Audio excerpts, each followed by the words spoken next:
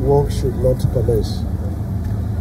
I have not given approval for work to commence, but palliative measures to protect the second leg. We want to be sure that when the state government does it, it's in line with our design, so that even when they're asking for money, let it be that we've given approval. And, all right, sir. We've not promised any reform, but that's what it is, yes. So, by way of advisory, we have a utility facility now being threatened, and residential buildings around. It's a disaster.